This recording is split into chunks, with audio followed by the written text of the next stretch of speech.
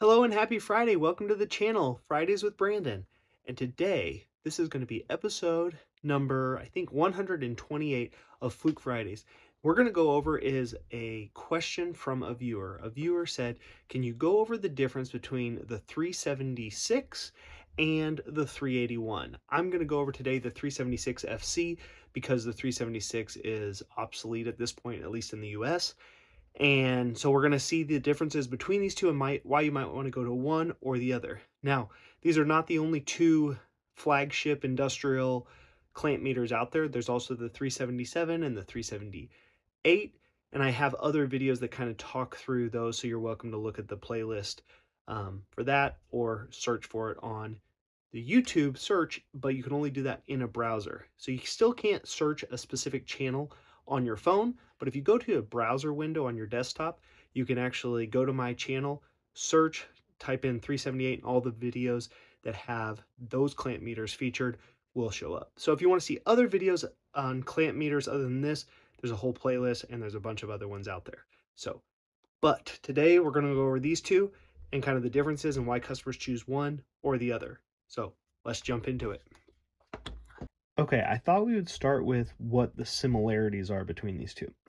So both of these clamp meters, the 376 FC and the 381, what are they going to come with? They're going to come with a case, they're going to come with a set of test leads, and they're also going to come with this iFlex. I think this is the i2500. Yeah, i2500 18-inch. The 18 stands for how long this red cord is for the CT. Why would you use this CT? Well, you can wrap it around a conductor or multiple conductors on a single phase, and you can get your AC current this way, okay? Up to 2,500 amps.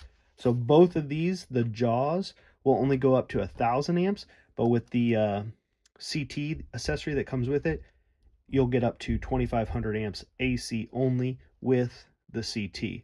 We'll talk about the jaws that you can measure both AC and DC in a second. Okay. Other similarities. We've got our jacks on the bottom, same category rating. So you can see Cat 3 1000, Cat 4 600, same here, Cat 3 1000, Cat 4 600. So same category rating safety-wise. And much of the features the same. We will go over the features and see what's different. But you can see with both of them, you can do AC voltage, DC voltage, both resistance and continuity. You can do AC current, both with the jaws and with the CT that comes with it.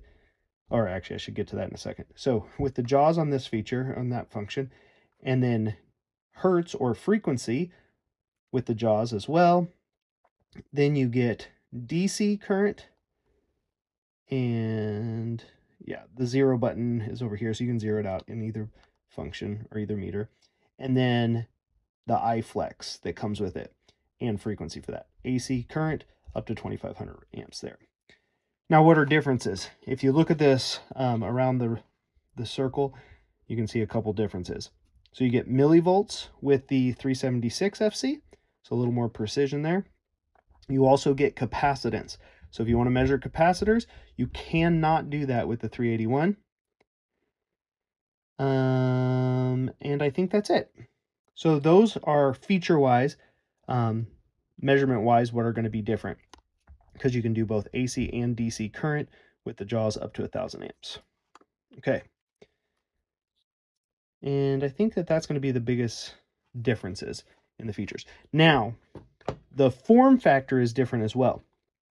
So if you want to be in two places at once and view your readings on here wirelessly, different from the clamp meter, you can do that with both of these.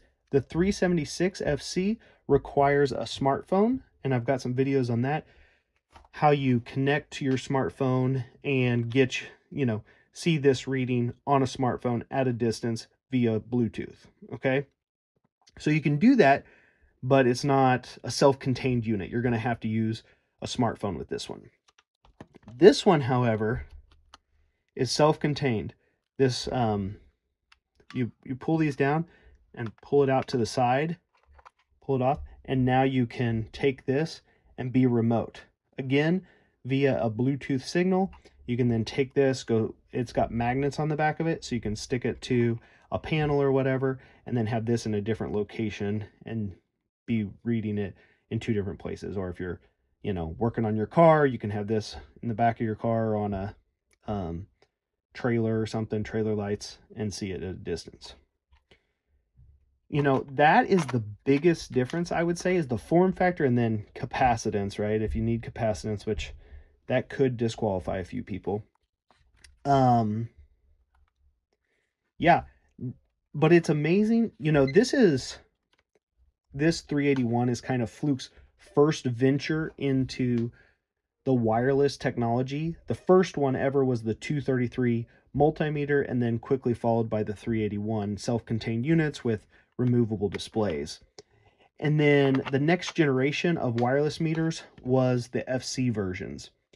So the FC versions have more capability all the way around. Another feature that is different, as I'm talking about more capability, is the FC has internal memory, so you can actually log over time and then download that to your phone. Whereas the 381, no logging capability.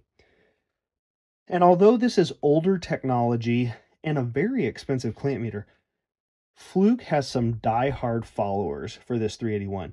They continue to sell. These actually cost quite a bit more than the 376 FC, but customers just like this form factor because they don't have to deal with their smartphone, and it's with them all the time. They can quickly detach the face and bring it back. That is the biggest feature. Like, why would somebody buy the 381? In my opinion, the main reason, or maybe the only reason, would be because you want a removable face. You don't want to mess with your smartphone and be in 2 places at once. If you're okay using your smartphone, I would really suggest you look at the 376 or any of the 370 FC family, because you're going to get that remote display and then other features as well. The newer 376 FCs, that are current models out on the market, also come with the ability to add a magnet pack to it. So the T-pack, and that is really nice because you can hang the whole meter next to you when you're working. Whereas this one has no attachment for a magnet pack. Now you'll see there's a couple spots here. What are those from? This used to be a point of purchase display inside a storefront. It's just an old demo. So that's why those holes are there. But those don't, if you buy one, you won't get those holes. Those are an extra free feature you get when you pick up old demos. So I hope this is helpful. That's kind of everything I can come up with that's the difference between these. I'm sure there are other differences. If you know of a difference that I left out, leave it in the comments below so other viewers can see it. And yeah, have a great weekend, and we'll talk with you next week. Take care.